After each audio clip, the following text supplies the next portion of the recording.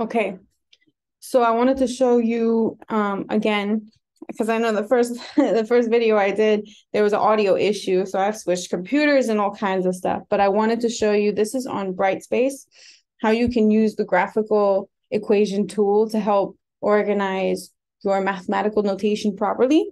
And I suggest that you use it because sometimes when you type things up, for example, if I type 2 plus x over 3, this, I've seen this different ways, like, do you mean that you want the quantity 2 plus x and then divided by 3, or do you want 2 plus the fraction x plus 3? These two things are actually very different expressions, and I've seen students mix them up a lot. And if I use the graphical equation tool, I'm going to show you what they look like if I were to write it out. So your graphical equation tool is here, this symbol, which is summation notation, but it's a math symbol, right? So if you click that, some of you have to click that to see graphical equation. Some of you maybe already have a graphical equation there. Whatever, you need graphical equation. Click on that. You have all your tools here, okay?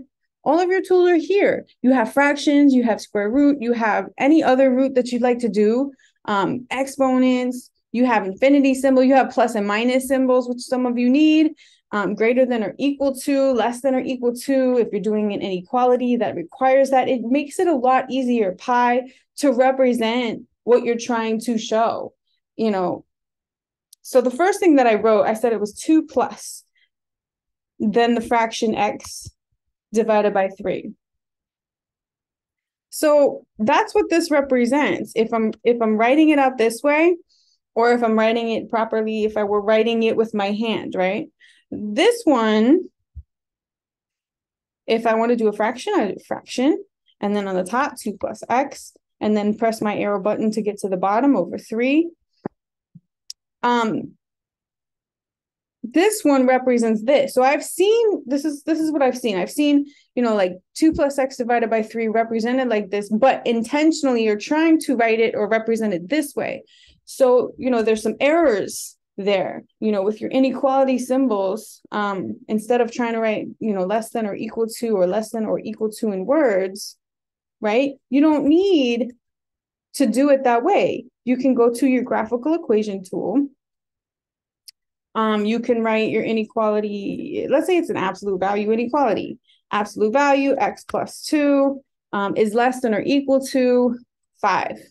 So I did the absolute value sign, sorry. And then in there, the x plus 2, whatever expression should be there, less than or equal to symbol is here.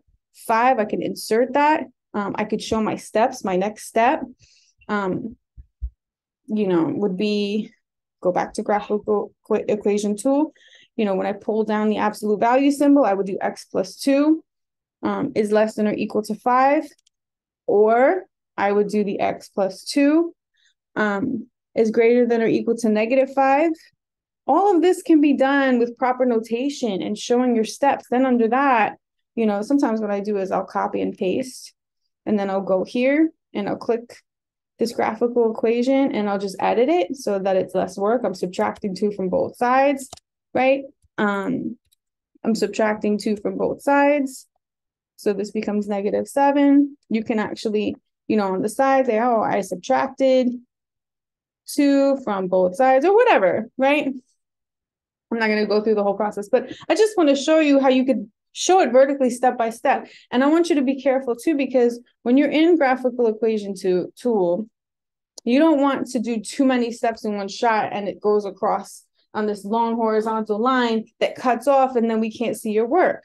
You have to do it in pieces.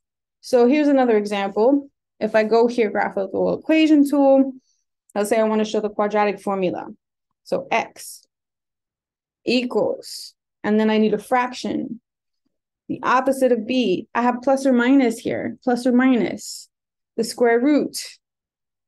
And you see what I'm picking of b squared. So you could click on your exponent thing here, and then it shows up where b is the base. Press my arrow to the right to get to the exponent. Press my arrow again, because if I continue to write here, all of that is going in the exponent, and that's a problem. I don't want that. Press my arrow to come back to the base, and then -4ac. I've seen that incorrect as well, over 2a. Look how clean this is.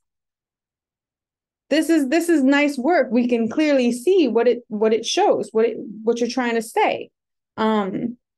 In proper notation. If I want to do, somebody asked me about a cubed root. This one is my root. I could change. I'm sorry, my phone is going. Okay, I can change to a cubed root, my index. I could change the expression here.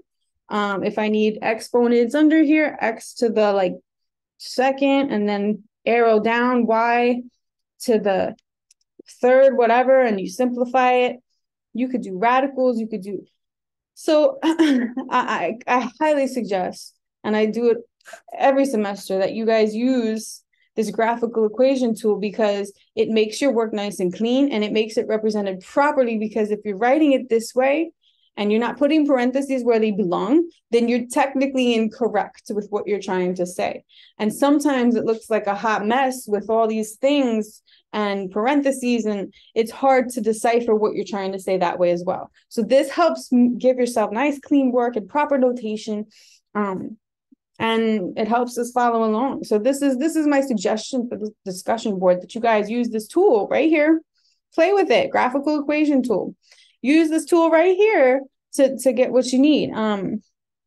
Infinity, you could do your interval notation. So play with it, get used to it, because it's a really good tool to use.